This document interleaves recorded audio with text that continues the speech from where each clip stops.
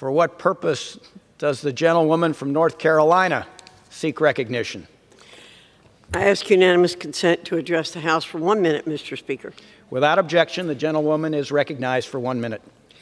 Mr. Speaker, President Zelensky of Ukraine is a rock-ribbed leader who will fight and deliver for his country, and Americans are standing with the Ukrainians who are fighting so bravely for their country. It's damning that Americans can't say the same for the person who's supposed to be the leader of the free world as we can for President Zelensky. Our leader kneecapped American energy production by eliminating the Keystone XL pipeline and empowered Putin by waiving sanctions on the Nord Stream 2 pipeline in Europe.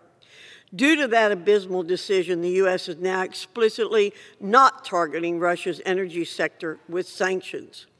It is if he wanted America to be dependent on Putin and autocrats in Russia indefinitely. We could have done more to stop what has happened in Ukraine. Americans support the Ukrainians and want to see a change in our energy policy. What is happening now is damaging our country and our standing in the free world. I yield back, Mr. Speaker. Gentlelady yields back.